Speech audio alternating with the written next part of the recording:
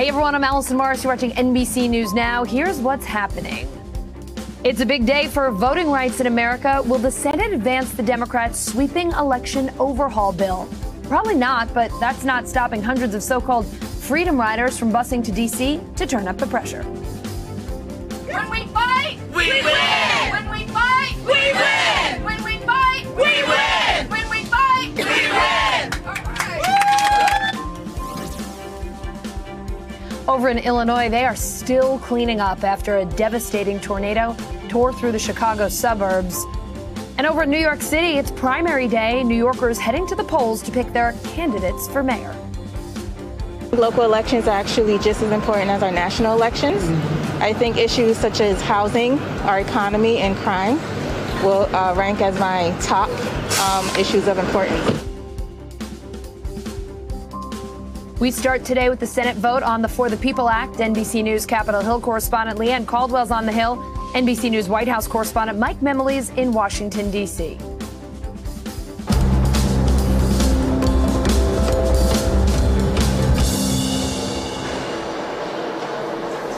We start today with the Senate vote on the For the People Act. NBC News Capitol Hill correspondent Leanne Caldwell is, of course, on the Hill. And NBC News White House correspondent Mike Memoli is in Washington, D.C.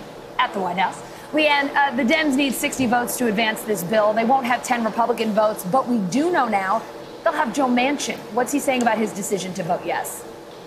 They sure will have Senator Joe Manchin. That was announced earlier today, where he put out a statement. Well, first, Senate Majority Leader Chuck Schumer broke the news, and then Senator Manchin put out a statement talking about that he will vote on this measure that just opens the debate on voting rights legislation. He writes in part that this compromise legislation makes it easier to vote by expanding voter access through early voting and vote by mail for those who are eligible and unable to vote in person.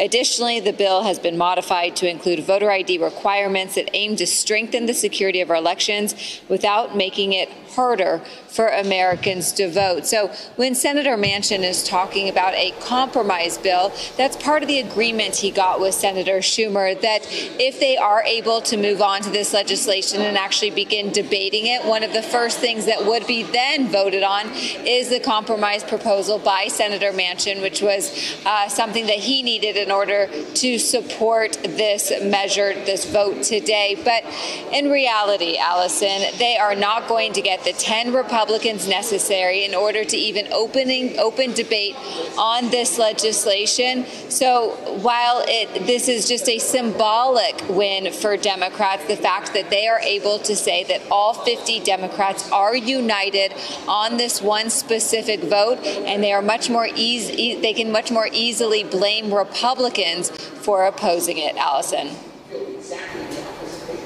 All right, so Mike, as Leanne said, they may have gotten Manchin, but they're not getting the Republicans. We know the president supports this bill, but it's not likely to pass. So what's the White House's plan?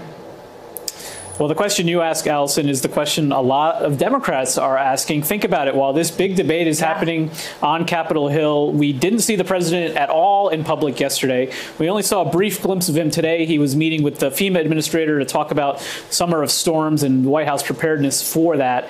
And the White House was a bit defensive during today's press briefing when Press Secretary Jen Psaki was posed with the words of one congressional Democrat who said, basically, where is the president out there? He needs to be stronger.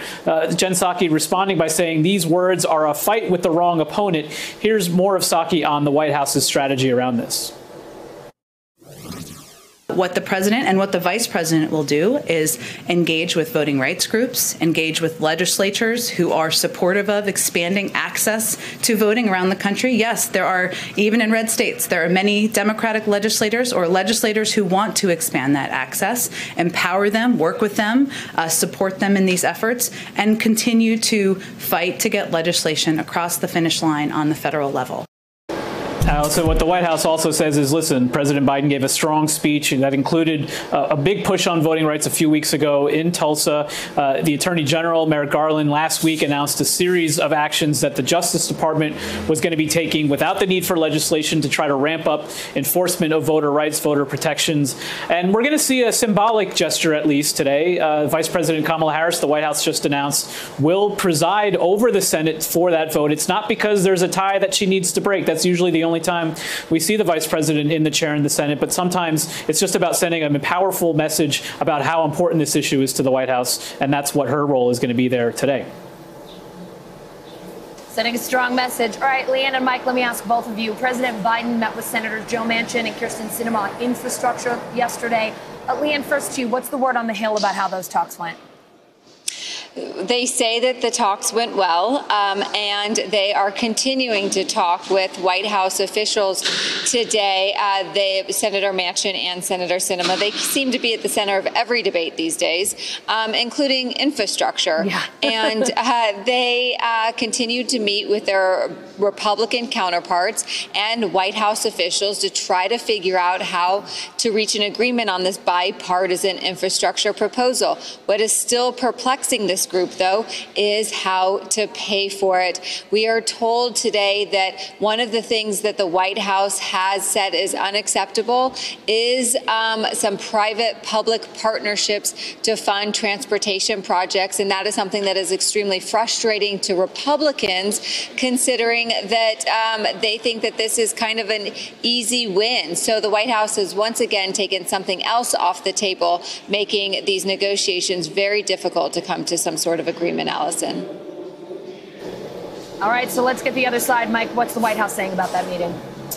Well, it was interesting when the White House put out a statement about these two separate meetings, that the readout they put out of the Manchin meeting focused not on infrastructure, but on voting rights. We remember what the president did a few weeks ago. I mentioned his speech in Tulsa. He called out, without mentioning their names, but we all knew who he was talking about, Senator Sinema, Senator Manchin, about not necessarily supporting some of the voting rights efforts that are underway. So the fact that Manchin came out ultimately to support voting to move this process forward, the White House will point to as a sign that that meeting worked. They're not saying much more about the meeting with Senator Sinema, but clearly what the White House is trying to do is, yes, they want a bipartisan deal, but if those talks end up falling through, and as Leanne lays out, there's probably reasons to believe that that might happen, they need to make sure Sinema and Manchin are on board, and that's what that meeting was all about. All right, Leanne, Mike, great to have you both together today. Thank you so much. They call themselves Freedom Riders, a group of activists pushing for civil rights in 2021, traveling by bus from Phoenix to D.C. in support of the For the People Act. NBC News political reporter Vaughn Hilliard is along for the ride.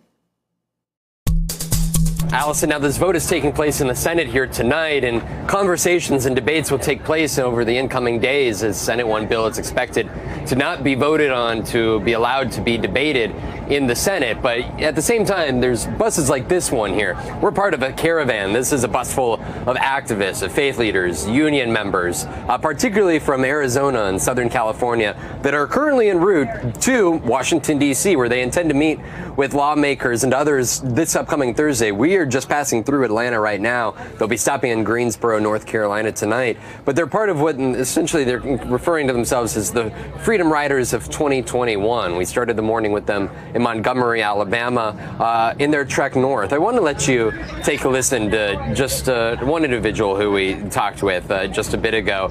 She's a member of a church in downtown Phoenix, Pilgrim Rest Baptist Church. And Francine Barrow told us what led her onto this bus here and why she's taking this trek across the country. Take a listen. We need that bill to pass. We need it to pass. We want voters' right for voters, for workers, for all people, black, white, purple. I have grandchildren. I have children. I want them to be able to vote in the near future and not be afraid of voting or what's going to happen if they don't get the bill passed. We want the bill passed. Francine is one of those bus riders from the state of Arizona, of course, as we're driving through Georgia. Those are the two states that elected Democratic senators, helped shifting the majorities in the Senate, and of course helped flip electoral votes for Georgia and Arizona in favor of Democrat Joe Biden. And what we're consistently hearing from folks is a demand, a call for action, now that Democrats have the majority in the House, in the Senate, and the White House. And you look at this For the People Act, the biggest, the most major piece of voting rights legislation dating back to 1964, the type of legislation that folks want to see passed with these majorities. But you see here tonight an expectation that another hurdle is expected to be placed in the way. But that is not stopping this bus from continuing on that journey to Washington, D.C. and demanding that Democrats and Republicans continue negotiations and continue talks to find some sort of a deal that could expand some of those voting protections. It is primary day in New York City, the big race in the Big Apple. Who'll be the next mayor? NBC News correspondent Ron Allen is in Manhattan. Ron, I understand you've been talking with voters all day long. How's the turnout been there, and what issues matter most to voters there? What are they telling you?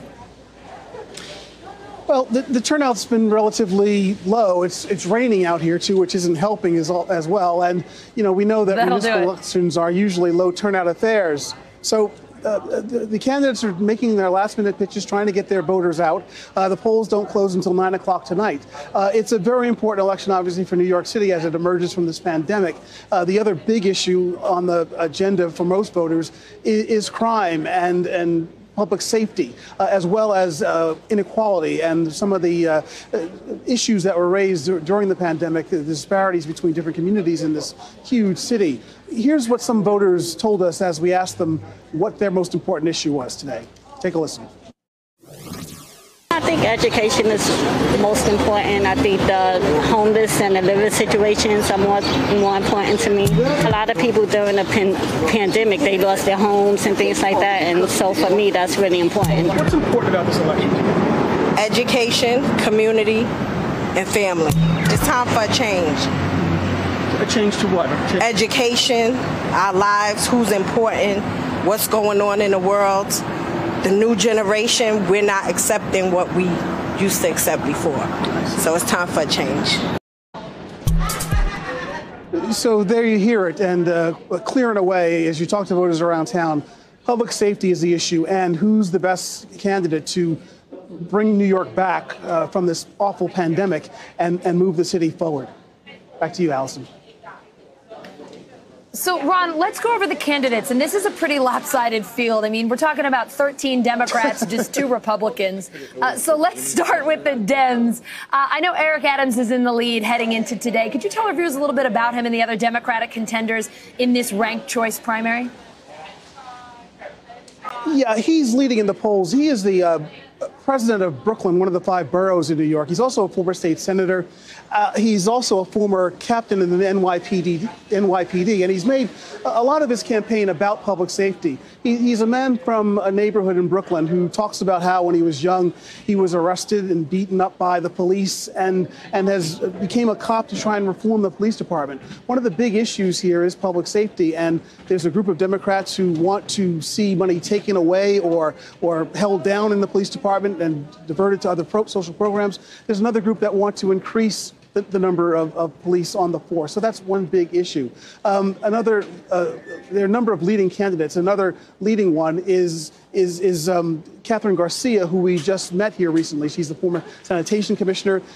There's a number of candidates. Maya Wiley, who you may remember was an MSNBC commentator who had to leave the air before she began her campaign. And of course, Andrew Yang, the former presidential candidate, who was high up in the polls at the beginning, largely on name recognition, but he's since faded somewhat. But again, it's a wide open race. 13 candidates on the Democratic side, Curtis Sliwa and Fernando Mateo on the Republican side. And while Democrats have a huge advantage here, you have to remember that 2 of the last 3 elected mayors in New York City, going back to the 1990s now, were Republicans. So it's not a foregone conclusion that the Democrat who will take on the Republican in November is going to necessarily be the next mayor of New York, although the odds are certainly on that.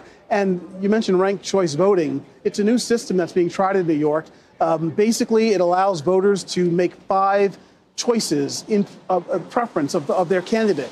So you vote for your favorite and then the next 4.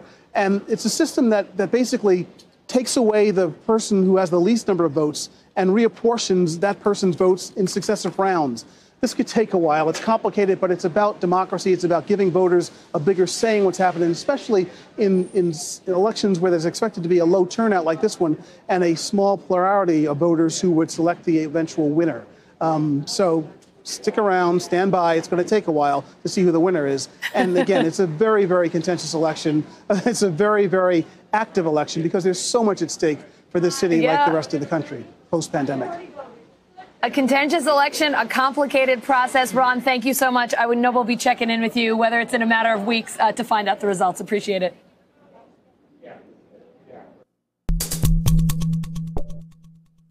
New York City using ranked choice voting for the very first time. So how exactly does it work? There is no one better to explain it, and we mean no one, than the chart throb himself, NBC News national political correspondent Steve Kornacki. He is, of course, at the big board. All right, Allison. Well, it's primary day in the country's biggest city, New York City. The Democratic primaries where most of the attention is, overwhelmingly Democratic New York. The expectation is whoever wins this Democratic primary overwhelmingly likely to become the next mayor of New York. But whoa, winning this primary is going to be a very complicated matter. They're doing something brand new here. It's ranked choice voting. New York City is the largest jurisdiction in the country to try this. It's very complicated, but let's try to work through how this is going to work. So you see every candidate here. What you're looking at is the final poll that was taken. This was a Marist WNBC poll. This is the Democratic field. There are 13 candidates who are going to be on the Democratic ballot. This is how they broke down in the final poll. We'll end up seeing what happens, obviously, when voters go to the poll. But let's use this to show you how ranked choice voting works. So here's all 13 of them. And let's just say, for the sake of explaining things, that this is how people actually voted. That's what the returns end up looking like. 28% say Adams is their first choice, Garcia. 19% say Garcia is their first choice. The way ranked choice voting works is you go and you rank my first choice, my second choice, my third choice, and so on. So let's say these are the first choice totals, just to show you how this works. What happens is whoever comes in last place, so in this case, it would be this candidate here, Foldenauer, would get eliminated. So Foldenauer would be eliminated, and then anybody who voted for Foldenauer, and in this poll there aren't too many of them, but anybody who voted for Foldenauer, what they would then look at is, okay, on those ballots, those Foldenauer voters, who was the second choice? Maybe some of them would have picked Adams. Maybe some would pick Stringer. Some would pick McGuire. Whatever it would be, they would reallocate those votes. People who voted for Foldenauer, he'd be eliminated. Their second choice would be reallocated, to whoever they had picked for their second choice. So those ballots, the votes would change a little bit. They'd run things all over again, and then again, the process would repeat. Whoever's in last place, let's say it ended up being Isaac Wright, would be eliminated. The votes would be reallocated. They'd run them again, and they would keep doing this process round after round after round until there were just two candidates left. And then they would run it one more time, and whoever had the most votes then would win.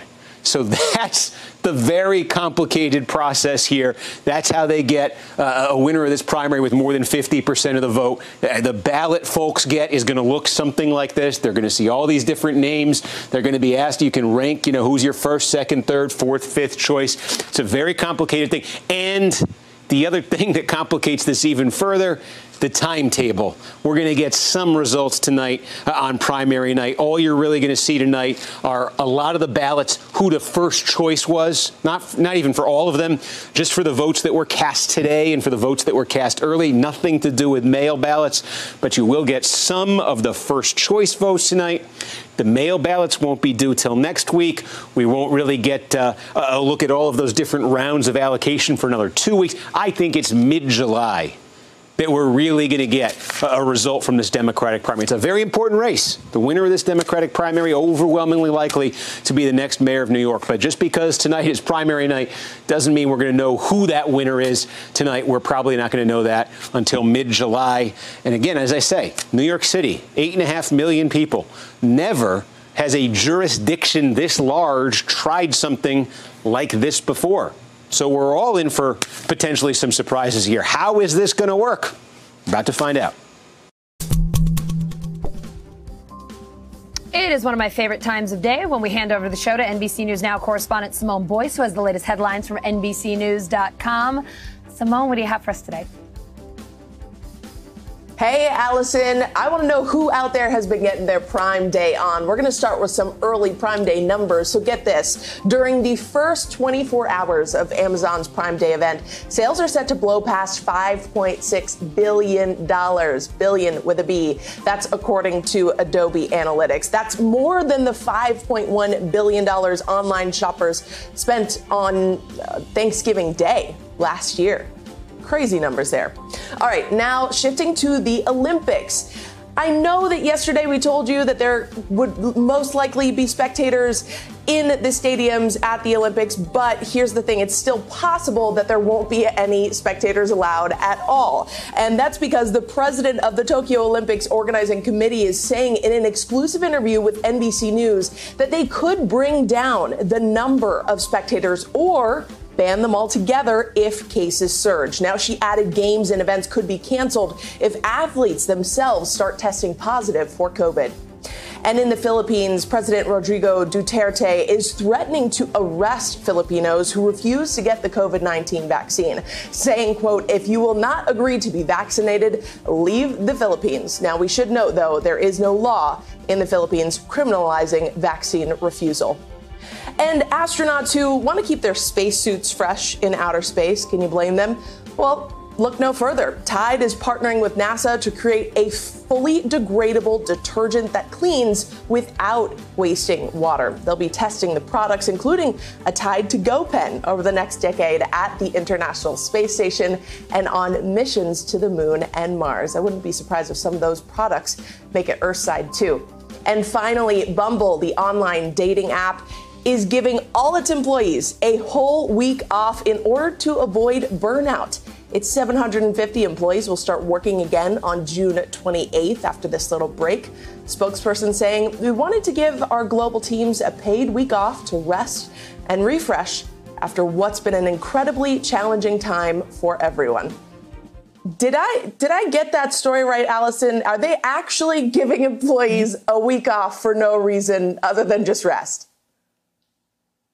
And I'm giving them 2 thumbs up. As a person who just came back from a week of vacation, I can tell you, and I'm sure you agree, I didn't realize maybe I did realize how burnt out I was. I didn't realize how burnt out I was, though, fully until I took a vacation and came back feeling like myself again. Props to any company that's helping people get past this past year, because, man, it's been rough. Seriously, you go Bumble. Yeah, go Bumble. I'm into it. Thanks, Simone.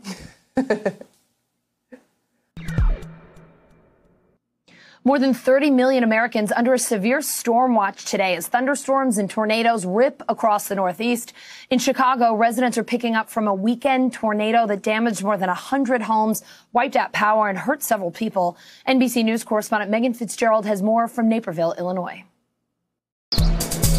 Allison, the National Weather Service was out here assessing the damage, really focusing in on areas that were hardest hit. So certainly the house behind me here that's just obliterated was a focus point for them. And they have concluded that it was an EF3 tornado that ripped through this community. So we're talking about up to 140 mile per hour winds.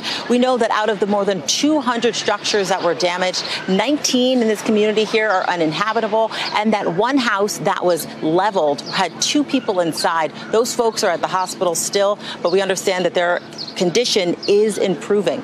Shortly after this tornado ripped through town, the community came together. The cleanup effort was underway. We saw people coming to help neighbors that they didn't even know, try and sift through the debris that the tornado had left behind, trying to find those personal items that they may be able to salvage. I want you to listen to what one guy had to say about why he decided to come out and help. So why would you come out here? Just to help out. You know, if this was my house, you know, I wish the community would come together and help me. So just doing my part. Now, power has been restored to about 98% of customers in this community, with just about 1,000 people waiting to have their energy turned back on. The power company tells us that's something that they're working on. They're hoping to restore power to these folks by the end of the day. Allison? NFL history happening off the field. Raiders defensive end Carl Nassib announcing on social media that he's gay, making the first active NFL player to come out. NBC News correspondent Stephanie Gosk has reaction to Nassib's historic announcement. I just want to take a quick moment to say that I'm gay. After more than 100 seasons, this fall could bring a new first for the NFL, with defensive end Carl Nassib becoming the league's first openly gay active player. I'm really not doing this for attention. I just think that representation and visibility are so important. Nassib posting, "I feel especially thankful to have had so much support when many who came before me, and many even now, do not." At 6'7" and 280 pounds, Nassib makes an impact on the field. That's an interception by Nassib. Now entering his 6th season, his 2nd year with the Raiders, he caught people's eye off the field as well in HBO's Hard Knocks when he shared his financial knowledge with players in this colorful tutorial. Financial advisors are everywhere, okay? They'll take your money. In his post Monday, Nassib pledged $100,000 to the Trevor Project, a nonprofit that focuses on suicide prevention and crisis intervention for LGBTQ youth, a group more than 4 times as likely as their peers to attempt suicide. CEO Amit Paley says announcements like Nassib's, especially in sports, can make a big difference. Representation matters. And when young people look up and see people who are like them, it sends a message that they can succeed. Just 7 years ago, Michael Sam became the first openly gay player drafted to the NFL, but he never played a regular season game. The same year, the NBA's Jason Collins became the second openly gay athlete to play in a major professional sports league in the U.S. And 2 years ago, soccer superstar Megan Rapinoe became the first open lesbian to be part of Sports Illustrated's famed swimsuit issue. On Thursday, messages of support from Nassib's alma mater to rival teams and the league itself, which said the NFL is proud of you. This is the NFL is standing behind him. It's such a powerful message for, other athletes who are contemplating coming out or thought that they'd wait until their playing careers are done. A sentiment expressed by Nassib during his own coming out. I actually hope that one day videos like this and the whole coming out process are just not necessary. New York Times NFL reporter Ken Belson joining me now. Ken, great to have you back on the show. Nassib says he agonized over this moment for the last 15 years. Look, I've never played in the NFL, but I have covered it. And it has long been considered a culture that does not make players feel comfortable coming out. Let's talk about that culture. And do you think this is the start of some real change here? Well, you're right. The NFL is all about conformity, following orders, taking direction from coaches, not expressing yourself too much outside of certain boundaries. And obviously, personal preferences tend to be kind of muted in the league. And so this is why it's taken 101 years to get to this point.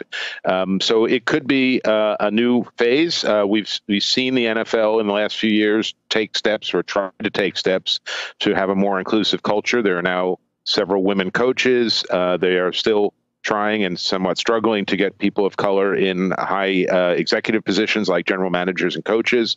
But they are pushing. And in this case, this is a groundbreaking move. Yeah, I think we can all agree it's certainly a step in the right direction and a long overdue one. And it looks like it's being well received, right? The Raiders, the league coming out supporting Nassib. Who else is backing him? And on the flip side, I have not seen, but have you seen any negative reaction today? Anyone giving him a hard time about it? I haven't seen any negative reaction, and it is telling that the NFL, the NFLPA, the Players Union have come out strongly last night. The Raiders, obviously, his team and some of his teammates. Go back 7 years when Michael Sam declared or was drafted and acknowledged that he was gay. There were only former NFL players who came to his defense. Very few players who were his teammates then or potential teammates then. So the culture has shifted, and I think that's an improvement. Nassib also made a donation to the Trevor Project, which provides crisis and suicide prevention services for LGBTQ plus youth. We have seen the anti-trans sports bills that are taking hold in several states this spring and summer. What do you make of his timing here? Well, it's good timing, not just because it's Pride Month, but because states are now looking for litigation against bullying against gays and anybody of different persuasions. And so I think this is a good moment to crystallize around these legislative moves. The other thing, too, and it's worth noting, this happened in June. This is the slowest part of the calendar when a lot of players are not here. So he was able to get a lot of attention, not when games were being played, and his message might have been lost. And it also didn't put his teammates on the spot because they're not in the locker room right now. So it allowed his message to get out loud and clear without pressuring other players. Well, I'm looking forward to the NFL as I do every year. And Ken, hopefully we'll see this having a real positive impact when the season gets started again. Thank you so much for being on with us to talk about this. Sure, my pleasure. Thanks. It is time for The Bottom Line, our daily look at what's going on in the business world and beyond. Today, we are talking work attire. For a lot of people, it is time to ditch the sweatpants and start putting on real shoes again. So what the heck do you wear back at the office after over a year at home? Sarah LaFleur, founder and CEO of LaFleur, a women's workwear company, is here to help us out, and we are so grateful for you, Sarah. Women are rewriting the rules of workwear post-pandemic. I mean, you may not be able to bring the sweats to work, but a lot of us don't want to do the stilettos and the skirts anymore either. So what do we do here? What is appropriate? And please, you got to help me here. What is a jardigan? A jardigan is our take on the jacket plus cardigan. It is the most comfortable jacket you will ever get your hands on, so we highly recommend it. But Allison, I think you were asking all the right questions. You know, when we polled our customers, over 90% of women said that they were feeling anxious about returning to work. And actually 73% of our customers said that they were going to be dressing differently when they went back to the workplace. The majority of them this fall. And so we have been helping our customers really think about what is that new go-to look. In some ways, it's gotten even murkier, this dress code, and a lot of women are saying, what the hell do I wear? We are proposing a look for a lot of our women, which we like to call power casual. If you have business formal, considering that is the most formal tier of workwear, below that you have business casual. We propose power casual as the one level below that, where you are definitely still put together and looking your best, but also bringing so much of the comfort that we love about our sweatpants, about our leggings into our work attire. So that is what we're talking to our customers about. You're speaking my language. This is totally my vibe. I love the power casual. Let me ask you this, though, Sarah. This was a tough year for a lot of working women, right? A lot of them may not have a ton of money after a year during the pandemic to spend on new work clothes. So if you are on a budget, if money is tight, what are a few key pieces that you should maybe think about adding to your closet right now? And is there one or two things that you say, skip this, you won't need it anymore? So we're really focused on talking to women about wearing what makes them feel comfortable. Over a quarter of women are saying that they have actually gained weight or lost weight during the pandemic. I had a baby. I'm definitely and rather than trying to squeeze yourself into clothes that may be too small or too big for you, wear the thing that makes you feel most comfortable. There will be plenty of fashion moments later, but for now, let's just make sure that we can feel ourselves, that we're minimizing our anxiety when we go back to the workforce. So, those elastic waistbands that we got so used to, guess what? There are now really beautiful, comfortable looking, comfortable pants that come with those elastic waistbands. For us, the Colby joggers have been our best sellers, and they're definitely polished enough to wear to the office, but they still have that elastic waistband, so you won't feel nauseous on your first day back at work. The jardigan, very much in that same vein, it has stretch. So that's the thing that you want to really be thinking about your first day at work. Back in the office, I should say. You're making me feel so much better, because literally today, before I went on air, I tried on a new belt that I just bought that I couldn't get around my waist, and I looked at it and I said, this is going back. We're just not doing belts right now. Like, this is just not the time to be trying to put something around the waist. Maybe later. Just maybe later. I'll think about it then. Let me ask you later. That's the right attitude. Do the thing that makes you happy right now. We have no other choice. All right, let me ask you about women who might not be going back to work. Maybe they're still going to be working from home and doing a lot of Zooms and virtual meetings indefinitely. Anything they should do or just keep in mind to make sure that they're not looking like they're slouching at home when some of their colleagues may be going back to work and dressing a little bit more for the office? Yeah, I think this is going to be something that's going to be true for a lot of workers, not just the people who are full-time work from home. This hybrid dressing, I think, is very much going to be the norm now. So what I really recommend my customers is basically wear a knit top and some comfortable, I'm wearing what I call the Hockley pants. It's the most comfortable, proper-looking pants out there with another stretchy waistband. And then when you have a meeting or you have something a little bit more proper coming up, just throw on a jacket. And then when the kids run back home or you're going out to drinks with your girlfriends, hopefully just take the jacket off. And hopefully it's just that one thing that you layer on and off that signals what kind of moment you're in. So I think investment in a proper jacket, or just, finding one of the jackets that you cast away for the past 16 months. It's time to bring those back out. Yeah. Dust that one off. Sarah, you founded LaFleur back in 2013. I profiled you guys back in the day as a hot new startup in New York City. Tell us about your business and how the pandemic has changed it. I mean, just looking at the images of the clothing that you're selling now, I remember it was all about, dresses and more of a not so much a power casual. I love the new look that you're doing with the sneakers, with the cool pants. It's just really an interesting shift. How has your business had to change over the last year? Yeah, thank you. I'm not going to lie, it was really tough the first few months. I mean, we, really fundamentally, I think there was this question of what does workwear even mean in the new world? But I think it turns out, whatever formality you're in, the anxiety that a lot of women carry about what to wear to work, it still exists. There's a stat that says women on average spend 2 extra weeks versus men getting ready for work every morning. And that's actually true regardless work in a more business formal environment or in a power casual environment that we just talked about. Our business goal really from day one is to make it as easy as possible for women to get dressed and to get out of their homes in the morning. So that goal has never changed, but our attire has, our merchandise has, and we've been seeing the casualization of the workplace since, I would say as early as 2016, 2017. And so really this trend has continued and COVID has only accelerated it.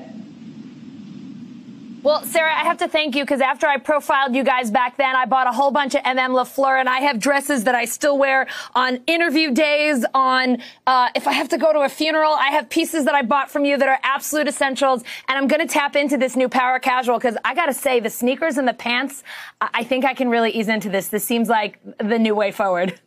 I love that. Thank you so much, Allison, and congratulations on all your success, and thank you so much for having me back at NBC.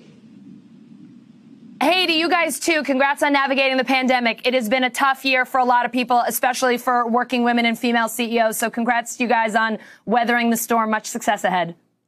Thank you so much. Thank you. Take care. Traffic, transit delays. Welcome back to the work commute, people.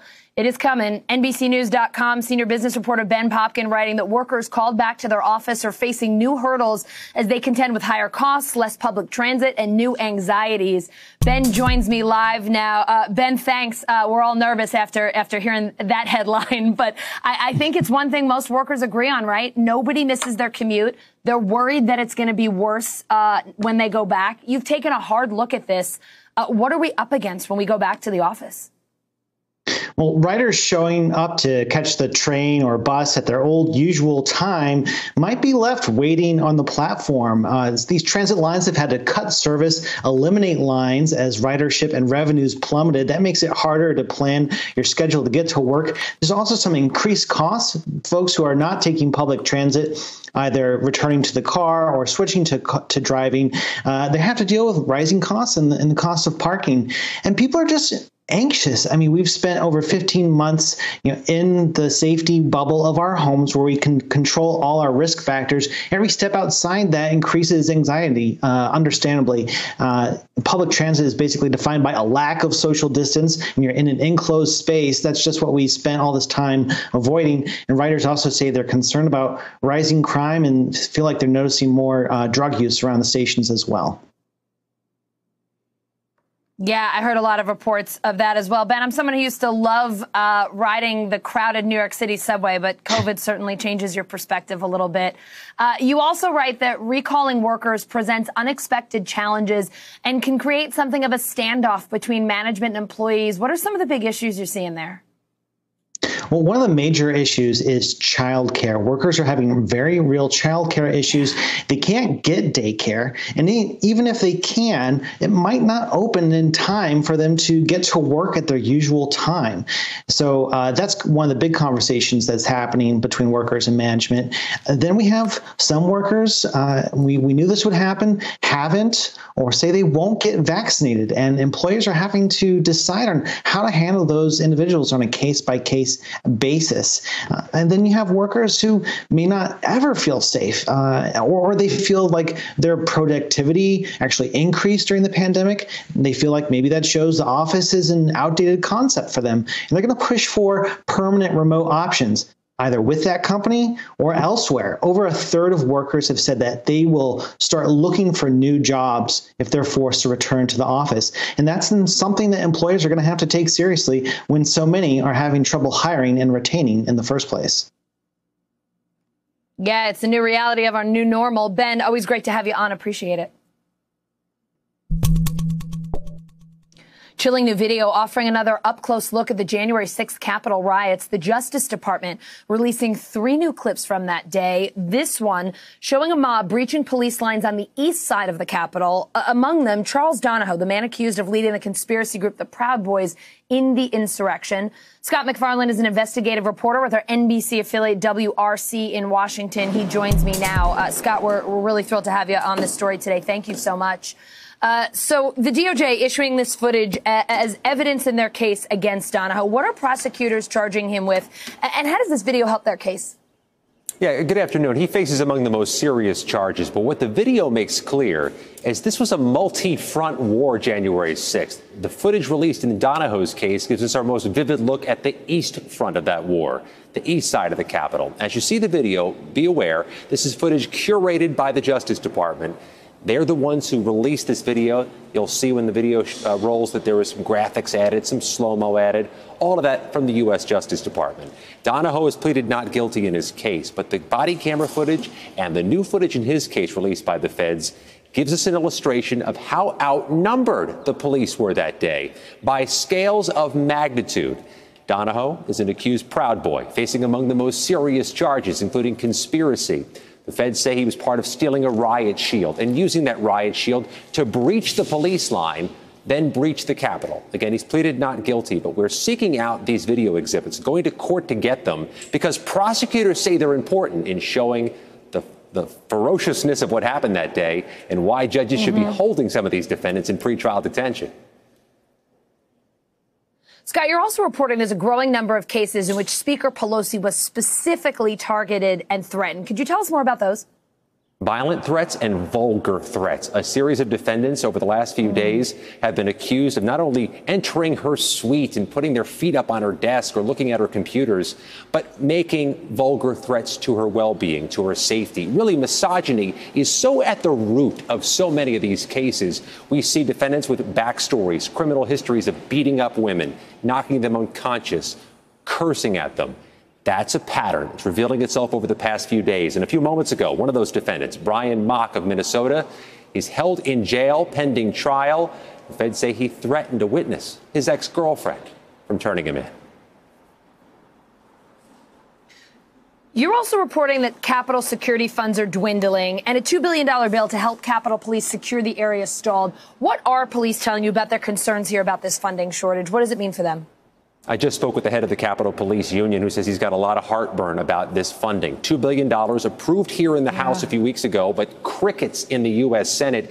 The Capitol Police are operating with 300 fewer officers than they're supposed to have, than authorized, and they have a retirement bubble coming. That emergency funding has money to recruit and retain officers, which is a big problem right now. Scott, pleasure to have you on today. Thanks so much for sharing your reporting for us and this new look at what happened on January 6th. We really appreciate it. progressive senator from Rhode Island defending his membership at a private beach club that's allegedly all white. Sheldon Whitehouse's family belongs to Newport's exclusive Bailey's Beach Club. The senator saying the club is working on improving diversity. I think that's pretty fair. NBC News Capitol Hill producer Julie Sirkin joins me now. Julie, Senator Whitehouse in some hot water over the last few days since Go Local Providence confronted him about Bailey's Beach Club. We know Whitehouse has a history of speaking out against systemic racism. So what else is he saying about this beach club situation? Yeah, hey, Allison, that's right. Sheldon Whitehouse, one of the more progressive voices here in the Senate. But on Friday, when the Go Local Providence reporter confronted him about his membership in this club, which, by the way, he called a tradition there on Newport Beach, he said that he actually didn't deny the fact that it was an all-white club, which turned some heads and raised some eyebrows. We don't know that that's the case, of course. There's nothing to suggest factually that they don't admit non-white members.